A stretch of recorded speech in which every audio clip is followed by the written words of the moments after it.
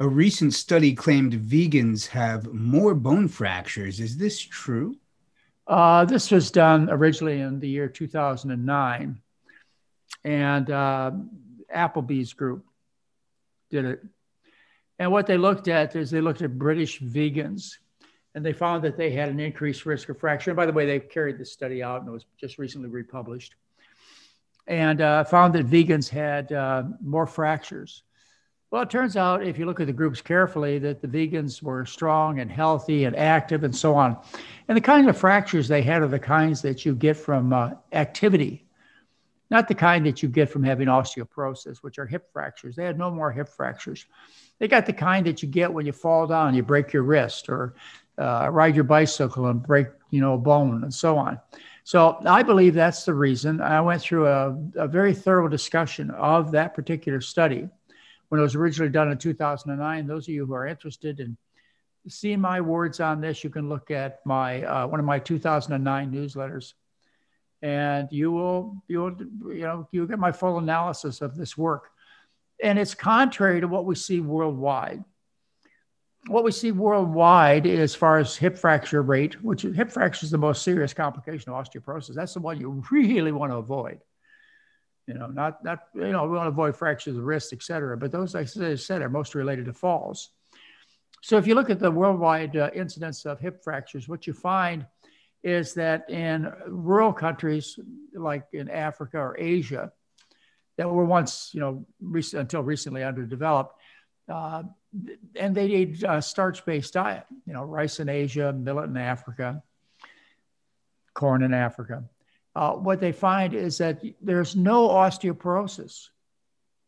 I mean, that was up until recently. The diet's changed in these countries.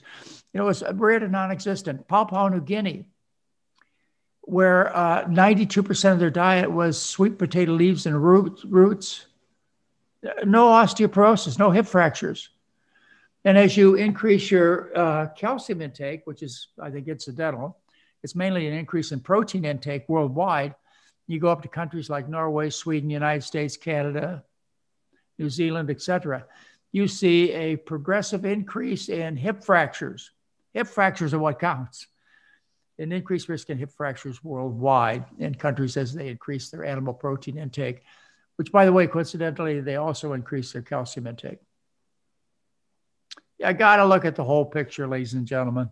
And of course, these kinds of studies get a lot of attention because now I don't have to be a vegan. People love to hear good news about their bad habits. And if somebody comes along and say, hey, being a vegan is going to give you more fractures or give you B12 deficiency, you go, oh, thank goodness I can eat my pork chops. Yeah. Or my chicken or my beefsteaks, just absolutely whatever. That's the way people are, they love to hear good news about their bad habits. Are all whole grains okay to eat? Are there any exceptions? For example, some grains like wheat, barley, and oats have gluten, but quinoa, millet, amaranth, teff, buckwheat, and wild rice have no gluten. Right. Should we try to eat the grains with no gluten? Well, unless you have celiac disease, which is very rare. It occurs in fewer than 1 in 100 people and probably fewer than 1 in 250 people. But that's a serious condition. That's where you can't digest gluten. As a result, you get celiac disease or dermatitis herpetiformis. And those people need to stay away from wheat, barley, and rye. But most people don't. And that's a problem because there's an awful lot of attention placed on gluten. And you go to the store, maybe 30, 40% of the packaged foods advertise no gluten. And so the dieter's attention is on gluten. Well, I told you how rare it is in real life. So you got all these people focused on gluten. And that's not the problem. The problem is the animal foods. It's the livestock. It's the chickens and the cows and the pigs. Because they're what's making people sick. And besides that, it's a dangerous disaster to focus on gluten because we ignore the main cause of planetary destruction, which are the livestock. Planet Earth will burn in hell before people realize that they have to focus on the livestock. They can't be focused on GMOs. They can't be focused on gluten because these are just minor issues. It's the livestock that's killing you and the planet. Where do you stand today in terms of fat? Many respected authors and doctors recommend whole food plant-based fats such as avocados, raw Right. seeds, raw nuts, and olives. What do you think? Well, I'm pretty sure it's not a good idea. I've spent my career trying to keep people away from fat. At the very least, the fat you eat is the fat you wear. So if you're going to eat a high-fat diet, if it's nuts and seeds or avocado oil or whatever, you're going to end up storing that fat around your belly. Plan on it. The fat you eat is the fat you wear. These fats also have some pharmacologic properties. If they happen to be in the omega-3 direction, then what they do is they suppress the immune system and they cause bleeding. And suppressing the immune system results in more infections and more cancers. So they can have some very negative effects. You can bleed to death taking these omega-3 fish-type fats, or I suppose you take flaxseed omega-3 fats. You can bleed to death.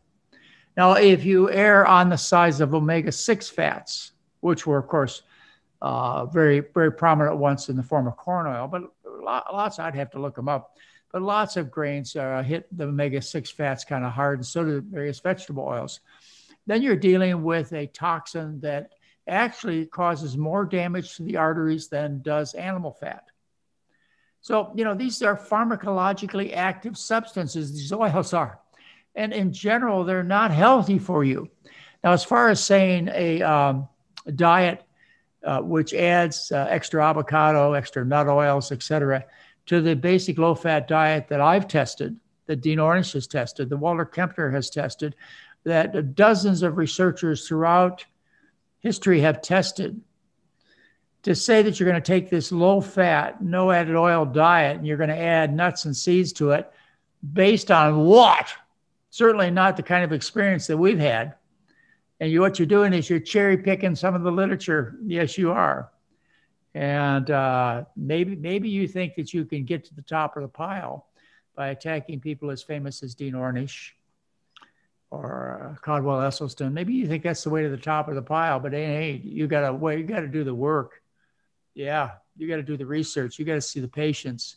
You got to understand the bulk of the scientific literature, not just the cherry-picked articles that you decided to tell the public about.